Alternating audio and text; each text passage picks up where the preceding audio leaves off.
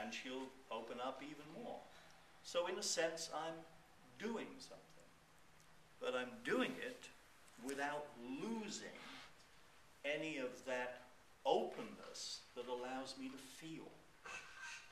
And I think a great deal of the skill of hands-on work lies in a two-part process. Learning how to really open yourself up, internal expansion, lengthening and widening, in such a way that that expansion goes right through your arms and legs, feet and hands, so you can really get that whole body, whole nervous system open connection to the other person. That allows a two-way exchange. I can feel more of what's happening in Sandra, and my direction can have a positive, helpful influence on her, I hope. But there's a part two, which is often that's not enough. People need, there we are, Sandra, that's right, right on up to, that's it. I'm giving her a little uplift through the spine there and through that shoulder, and she can respond to it. When I do that little extra with my hands, I'm doing it without losing or compromising the whole internal expansion in myself. What I'm not doing, if I mimic, you know, there's her, I was there and I was there, I'm not doing anything like that. You okay? That's my favourite. If you can learn not to squeeze yourself, you can do anything with your hands, provided you don't squeeze yourself. So that's point two. You can do anything with your hands, yes, provided you don't that's squeeze part yourself. two, and I like these days to call that doing on a non-doing foundation. And I think that's a very important skill. So I'll just exaggerate a little, because Sandra responds beautifully. You see, there's a little bit of a pull down the sides of your neck there, but you're dealing with it very well. You're directing. You're gradually improving the situation. I'll just give you a little further help, a little hint with my hands, fingers, thumb tips. There we are, like that. I moved you up a little bit, would you say? You went with it pretty well, though, didn't you? John? Hello? Would you say that where you put your hands also comes out of your own primary control? Don't know what that means. Tell me what that means. Well, people often say, why do you put your hands there? Have you had that question? Why do I put my hands there? Yeah, like why did you choose to do that then? Because I felt she could do with some help there. Okay, so that's... Because that's a place where she's interfering with her primary control. So that information you got because you were free enough in yourself, expanded enough in yourself to receive it from Yeah. You start to receive that kind. You start to. I mean, it sounds weird at first, but it's not weird at all. I tell you one way I explain it. I'm going to mess around with your clothes in a perfectly lawful way. Okay? It's like if I was holding the top of the dress there. And something had gotten caught up in the fabric down here, I would feel, if I make a little movement, oh, something's in the way down there. It's that basic. It's not esoteric. The word intuition gets kicked around, but it's a refined, tactile sensitivity. That's partly also because I'm very familiar with the sense of integrated openness in myself. That also makes it easier for me to feel restrictions to it in another person. That is really nice, Sandra. Very, very nice. And can I just ask with your question, I'm just wondering, with having integrated openness in yourself, what if you don't have integrated openness in yourself? How would that feed into your hands? Are you going to misread the information. Let me answer that in a second. She's coming beautifully. There, you let yourself come back a little and send your head up. Nice, nice. And so what I'm interested in, again, that wasn't perfect, but it was good. It was good, you know. So we're not perfectionists.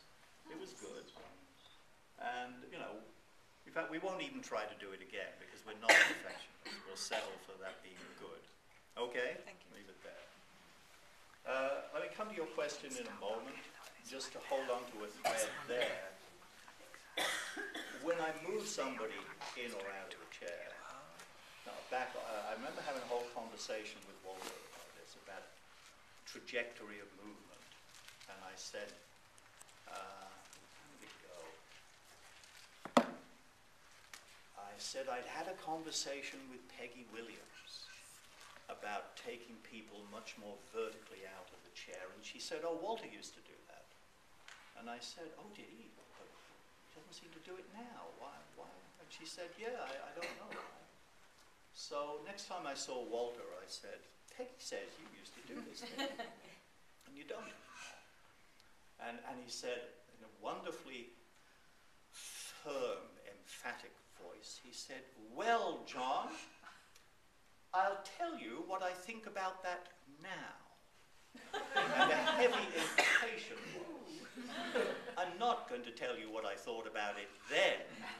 We're not going to go there. So I didn't go there. It was pretty clear. Walter was very kind, very compassionate, but very solid, and you knew when you couldn't push it. Anyway, he talked about the importance of the person staying in balance and not interfering with head, neck, back, etc. in the movement.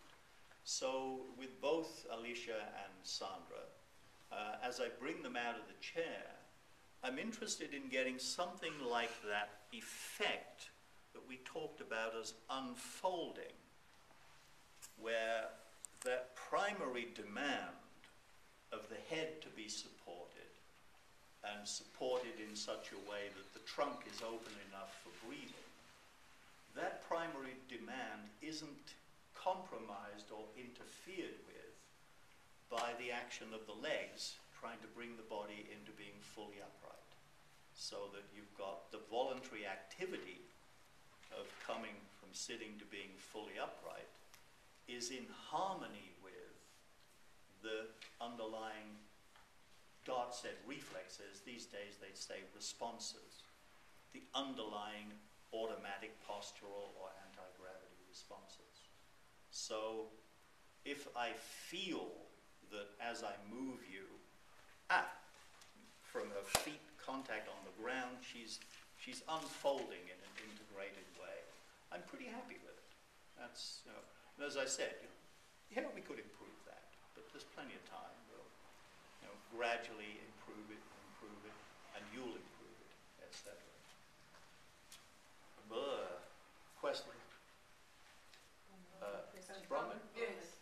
Tell me again, what was that question? I was just wondering through Anne's question whether she was thinking the idea that if you're not opening and expanding, so if you say got a really tight shoulder. You being the teacher? You being the teacher. Yeah.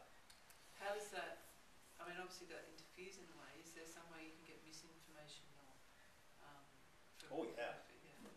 I was just wondering whether that was behind Anne's question. Well, okay, let's, first of all, again, we're not perfectionists. If having good use or bad use was like turning the light switch on or off, I don't think any of us should be in the room here. So luckily for us, it's another continuum or spectrum. And you just have to be a little bit better. In fact, it's quite mysterious. Somewhere in FM's writing, maybe it's in CCC, he talks about conditions of use and manner of use. And it's a nice little useful distinction. And what he seems to be getting at is that supposing,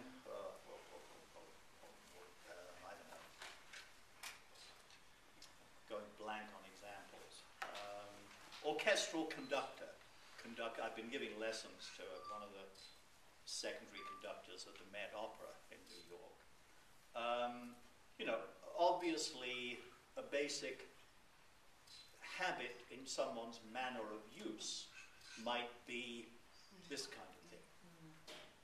So, in a sense, that's relatively easy to deal with, because pointed out a few times and give them the experience that, oh, when I bring my hand up with the baton, etc., I actually don't need to scrunch up here. Okay, we can improve his manner of use. But there are also deeper, more chronic, what seem like almost structural conditions in people. You know, the degrees of curvature in the spine, the degrees of compression in the spine, the underlying degree of flexibility in the connective tissue, which is different in different people.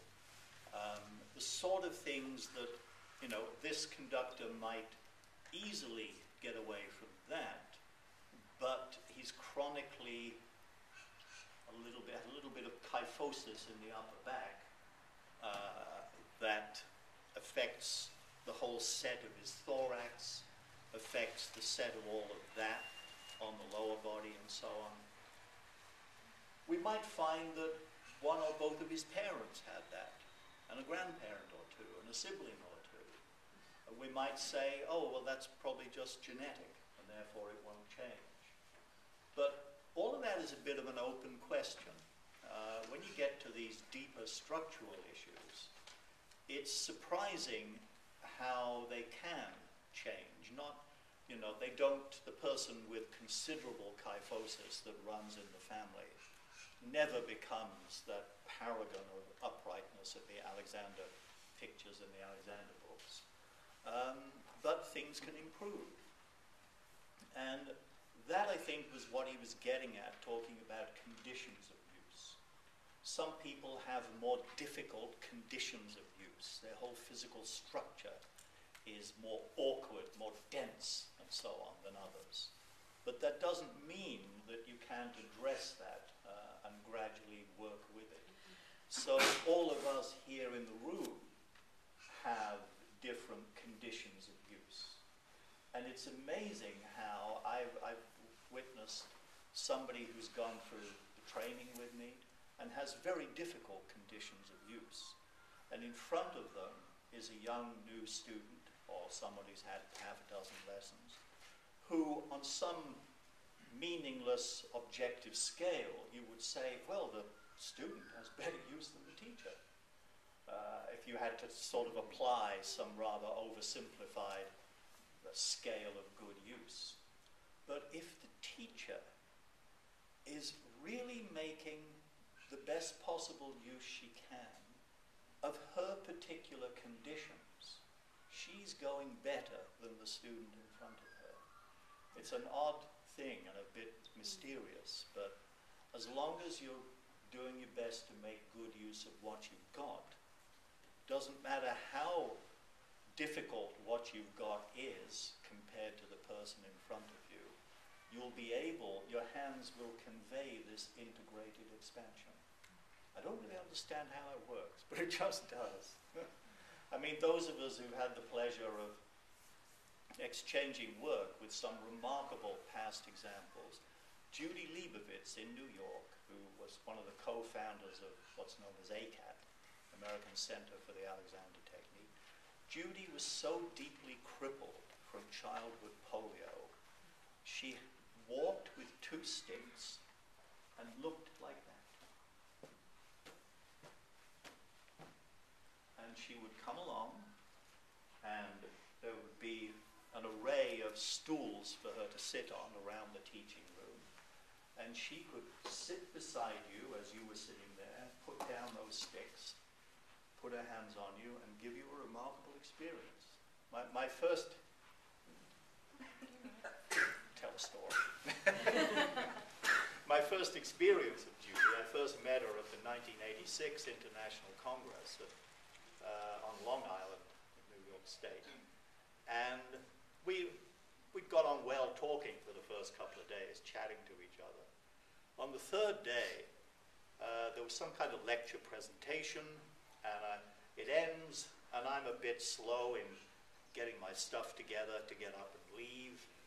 And I'm sitting there looking at some papers, and a pair of hands comes round me here from behind. So I have no idea who this is sitting behind me. First thought that comes into my head was, pretty damn good. Good hands. Of course, I turned round and it's Judy. And I said, Judy, how are you getting that quality you've got in your hands on me? And she said, by widening, of course, while I put my hands on you. And I said, who taught you that? She said, nobody taught me that. I figured it out when I started trying to train teachers myself. And I thought, what a great credit to her, you know, to actually figure that out for yourself. Because it's not an easy thing to figure out. But, you know, Dilys Carrington, who from a teenage neck surgery that went wrong, was permanently stuck with this kind of neck, upper back, you know, permanently neck forward, kyphosed upper back. Fantastic hands. And putting hands on her. I think it was something to do with, another one was Dick Walker, who fell head first. Well, Patrick had from birth congenital spastic torticollis. Yeah. Dick Walker fell, landed on his head, falling down a flight of stairs, crushed and twisted neck vertebrae. It was amazing to work with these people and realize there's something about an integrated spread of elastic tone through the musculature, regardless of the distortions of the skeletal structure. Was an object lesson that it sure ain't about straightness. It's about that integrated elastic tone all the way through. Gee, how do we, oh, this was somebody's question, Ron's question. There's more to go, because that's a big question. Now, can I use you as a model for a moment? Something I really like doing, you just, well, let me just put a hand on just to kind of tune in. Put your feet wider apart again.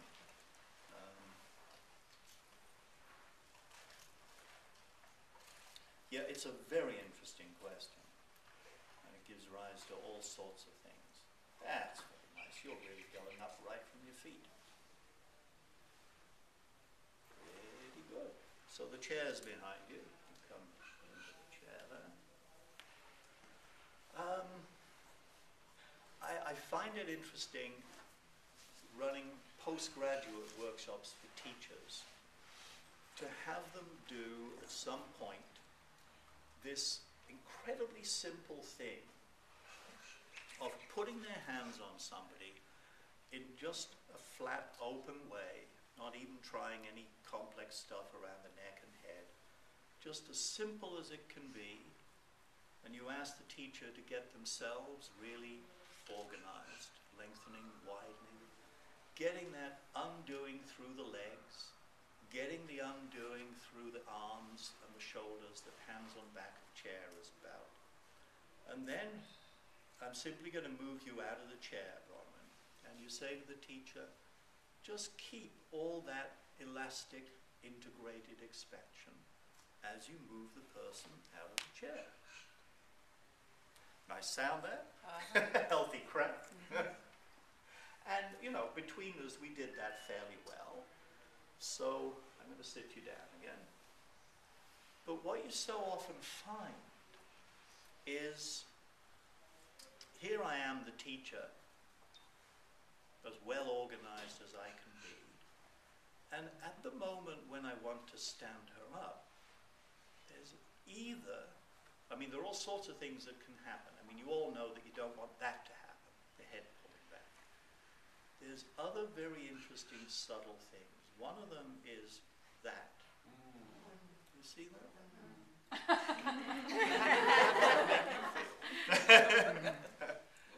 And the other one, I don't know if you can see it down here with my hips and legs, is I go I brace the hips, and you'll feel that in my hands as well. Now what then happens is that my hands have communicated disintegration or discoordination to you because I've disintegrated myself. What I've actually done is I've started to use my hands, arms and shoulders as if they alone, as if they didn't want to talk to the back and the rest of the body anymore. Okay, we're the guys who do the work, so we're going to do the work. We don't want the rest of them hanging around helping. Or doing something similar with my legs, you know. Oh, as I move you, I really need stability in the legs and feet, so I better make myself stable. But I'm just going to move you without doing any of that. Yeah. Sorry? No crack. No crack. Yeah. Well, isn't that what happens? You know, the crack means that... I'm pulling down. No, don't beat yourself up. It doesn't mean that. I've experimented. Well, it normally means that a joint has suddenly moved a bit more or in a slightly different way than it's moved for a while. And I think you may try this experiment some other time. Do it so they crack, and then do the movement again in the same way, and you'll often find that they won't crack, because it's like cracking your fingers, which I can't do. When you've done it, you have to wait a while before you can do it again. Yeah. Anyway, that's all I wanted to do if you move away. But what this then turns into, and I'm sure you've at least witnessed this, even if you haven't maybe indulged in it yourself, and that is, I start to take her out of the chair, or in any other movement. I start to initiate some sort of movement in Bronwyn, and I grip into myself as I do it, so I discoordinate myself. That will almost automatically produce some discoordination in her. She'll pull her head back, brace a little, push with her legs, hold her breath, and I'll start to tell her off for doing it. What happened there? And what were you thinking with that? Well, you know, we go down this path then of I pinpoint all the things she did wrong. And who really started it all? So, you know, you really have to check out yourself first before you actually start playing the student. So if it's a stuff up, you can blame the teacher. Often that is the case. Not always, though. You see, as you get better as a teacher, one of the things you are doing is refining your sensory appreciation so that you can get to usually know if you start doing it. Yeah. And so you can be fairly sure when you did or when you didn't. And then you can fairly safely deal with what has happened in the other person. But you see how easily, if you're not aware of how to get and maintain openness through yourself, and if you lose it at one of those moments of initiating action, you can go down a terrible path of blame and recrimination. It seems to me, like when I'm teaching, that the reason that people are interfering is because they don't know how not to. Of course. And so it's not useful, I don't find it useful to either say myself, you're doing that, you know, you're pulling in here or you're tight there, right? Or let anyone else in the class even say it. But to go, what about if we try freeing up here? And then they may or may not be able to. So that's, I mean, I notice you're doing that all the time. How about you free up a little bit here? Or how about you think about lengthening here? You're not saying when you're pulling down there or you're pulling in here. Yes, and can I have another volunteer? Anybody willing to? Yeah. You see, it also, hooking up again just stays. What's your name? Jenny. Jenny. Okay. Jenny Thistle. Thurtle. I misread a name tag. I noticed the other night a name tag. It must have been yours. Yes. I thought it said Thistle. Just I actually used to know someone who had that name. So Jenny, you see, actually, this is a great example. I did that all by psychic maneuver. I just sent out the message into the ether of the kind of person I wanted to hear. People are recording this, John. Amazing. Oh, kidding. Well, you see, if I feel around here, around the base of the neck, upper back, you could say, well, there's some constriction here. More than perhaps there needs to be, or perhaps that's the wrong way to express it. I shouldn't say that, because actually there's the amount of constriction that there needs to be given the whole situation. But we could improve the situation, because connecting up again to some of the scientific stuff, Dr. Roberts said the key priority is to prevent your head from hitting the ground. Well, your body will find a way to achieve that one way or another. I mean, as you walk around Melbourne, Sydney or Canberra, the only occasions when you see human beings actually failing to achieve that are probably late at night coming out of the bars or whatever. Mostly, we do manage not to let the head hit the ground. But I think of it these days as being, we need, in fact, okay, I keep backing off here.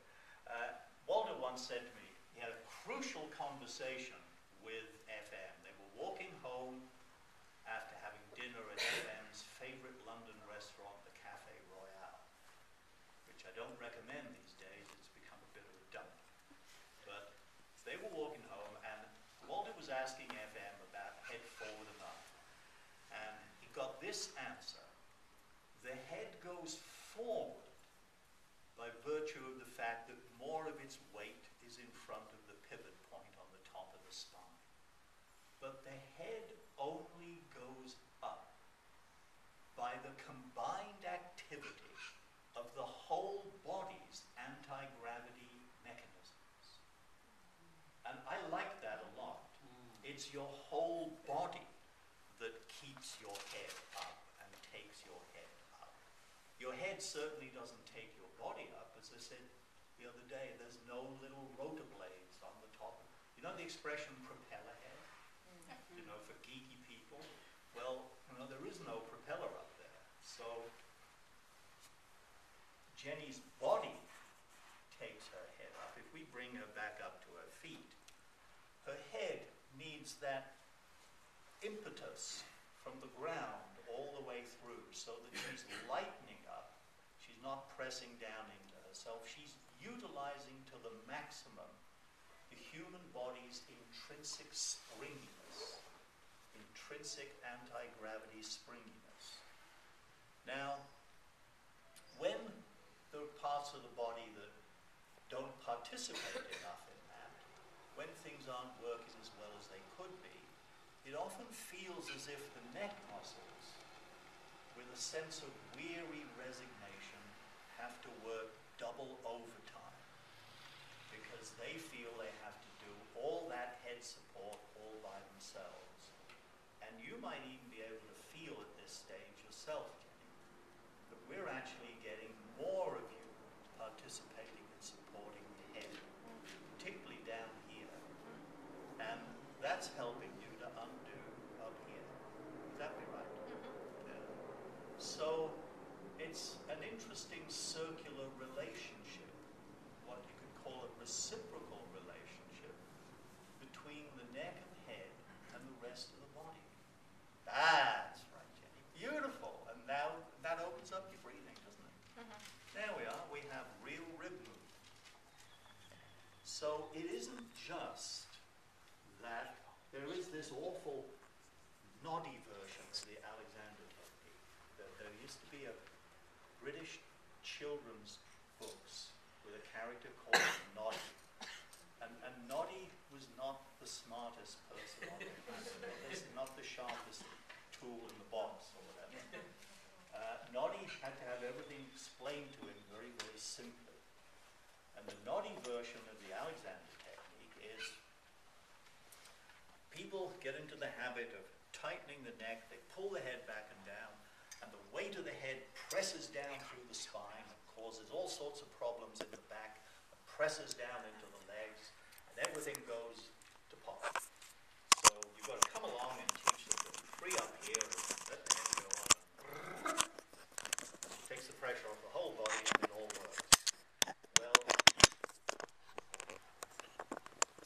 it doesn't seem to really be that simple. And if you read FM's books carefully, there's at least 3 places in his books where he says something like, often the stiffening of the neck is caused by wrong use of other parts of the body or wrong use of other muscles. And in one place he says wrong use, where caused by the neck trying to do work that should be done by other parts of the body, particularly the back.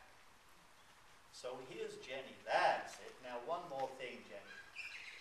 Don't bend your knees, but just again, think of your legs as open channels to the ground. That's it, let the ground support you and send you up. That's right, beautiful. Now you've really got the whole body connection. That's right, and that means the middle of your body is free to breathe. And your neck doesn't have to work so hard to support your head. Thank you. Okay. So it's a more complex reciprocal relationship of freeing the neck to let the head be a little bit better balanced in order to start to allow things to change and open up lower down, in order that the neck can free itself a little more.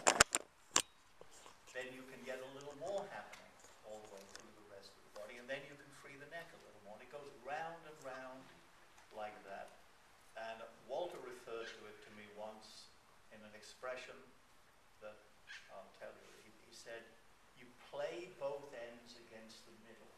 And I thought, I wonder where that expression comes from. Now, you play cricket in Australia. You know that the pitch is the middle. And it has 2 ends where the wickets are.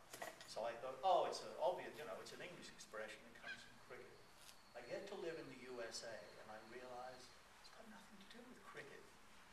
It comes from a Midwest card game where you deal off both the top and bottom of the pack. And they call that playing both ends against the middle. There's a bit of useless trivia. Jane, you were going to ask a question. Yeah, no, I had read, I think that sort of FMs is reported in one of the books where Sean Carey interviews Walter Carrington. And I played with that, and I was just thinking my experience of it is when I let the weight of my skull go forward, just the weight of the skull, it actually stimulates. Like there's a moment where it stimulates the reflex pattern to set the reciprocal relationship up. So it's sort of, I just wanted to add that little movement moment in. There's two issues around that, should we say. One is that you've got to have things organized pretty well already for that to work. So it doesn't work so well with the beginner. You really have to, you've got it already, you've got that connection all the way through, well organized. So a moment's thought for that just triggers and stimulates it a bit more powerfully. The other tricky thing, and Tim Cacciatore, the science guy who's also an Alexander teacher, has talked about this in conversations I've had with him. What about all those situations, like for example, one that I like, when you go to bed and you're ready to go to sleep and you turn out the light and you lie there for a while drifting. And I find it's quite entertaining to play with the Alexander technique a bit while you drift at that moment.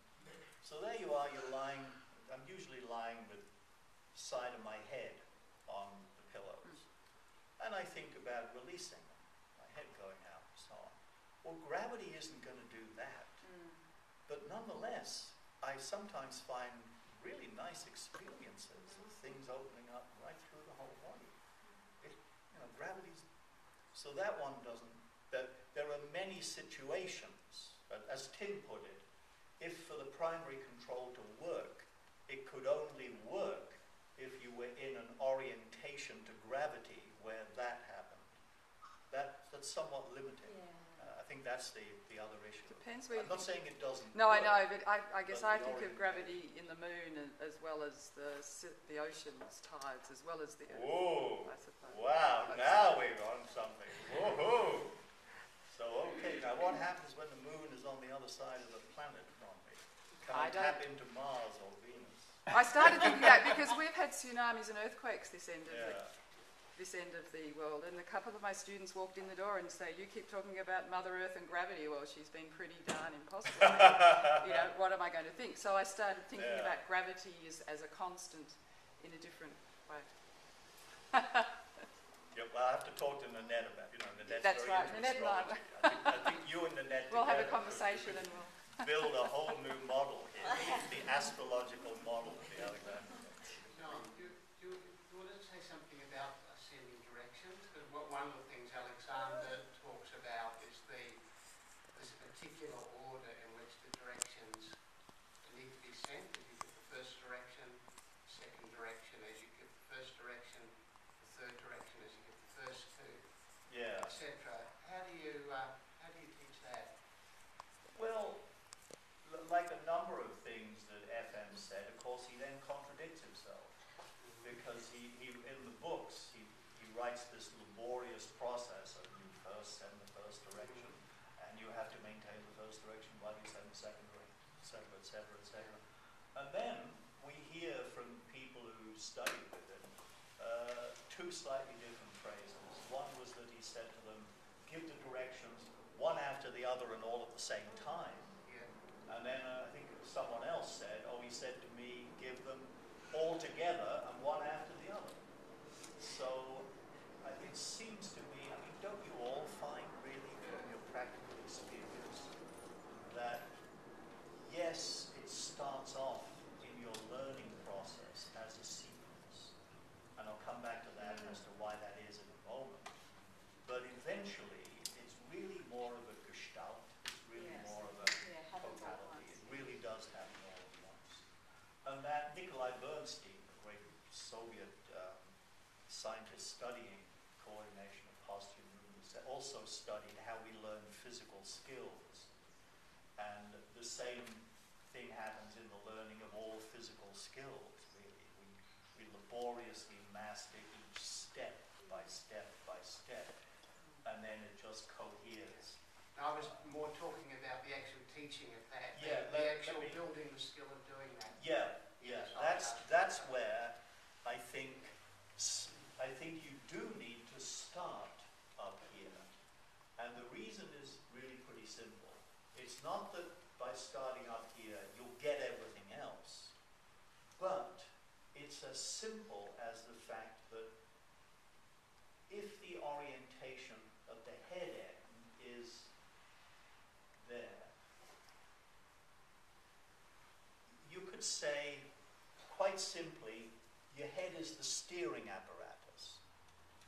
As you walk down the street, if something catches your eye over there, you look, and your musculature, subtle little preparatory shifts of muscle tone are happening in case you might want to start to walk that way, because the chances are you will.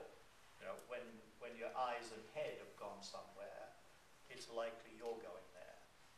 I don't know if you have it over here, there's a TV program in the States called Law and Order.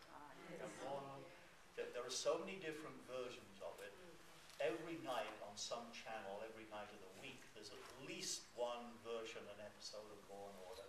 They follow such a formula that there's always a moment when the cops come out and they arrest the suspect and they put him in the back seat of the cop car. How do they put him in the back seat? So that's how I say to people, your head is the steering apparatus. And if you're going around, it's like the cock's hand is doing that to you. You're doing that to yourself. The message you're giving your body is get ready to go that way. So if we're going to actually open up the whole body, if we're going to stimulate anti-gravity postural support processes, if the steering wheel is pointing everything that way, we're kind of not going to get very far. So you need an overall this way orientation as a starting point. That seems to me to be essential. But it's not enough by itself. You've got to get this, coax the organization through the entire body that then gives more and more support for the head from the whole body in such a way that you're not using your trunk muscles to have to brace yourself, because that screws your breathing. It's when you get the support of the head from the whole body that you're free to breathe in the natural way. The back lengthening and widening. The back lengthening and widening. Yeah. But I know you've probably seen this happen, David. If you're supervising one of your third-year students who's starting to teach, and sometimes by the time they've gotten to that stage of the training, they've really got a powerful sense of this as a whole body response, and a powerful sense of how, as Elizabeth Walker said, the up comes from your feet on the ground. But the trouble is they've gotten so into that they've forgotten what it's like to be a beginner. So there they are, working away with a brand new student, standing there like this. And the third year, one trainee teacher is saying, think of your feet just softening into the ground. Let the feet spread into the ground. And I'm standing at the back of the room trying to catch the teacher's eye. So, yeah, you've got to have that fundamental orientation. Does that answer your question? Right direction. I guess it's more on how to teach that to beginners. Okay, well, Yeah. do you mean in terms of what does it mean by directing or sending a direction? Yeah, Do you mean that? Yeah. Yeah. What does it mean to send direction for someone who, yeah. That's a big one. That's a big one. Who are you working with, really, in a way, isn't it? I think. Well, you see, that's a cop-out. And that's a cop-out in the sense that it's like we've been saying a little over these last 2 days. If you make something totally general, then it fades away into nothingness. So, I could dodge the whole thing by saying, well, it depends on who you're talking to, and then I get out of having to answer the question. But I won't do that.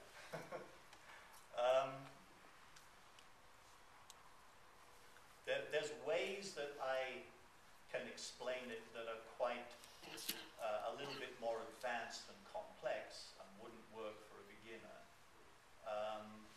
But might be useful to say to you first, because I think teachers have to have the more complex and deeper understanding so that they can then give a simple answer, but a simple answer that's based on some real knowledge. So one way that I find it helpful these days to think about it is that when I walk across the room to pick up something like the whiteboard marker, I have an objective, an end in Alexander jargon, which is pick up the whiteboard marker.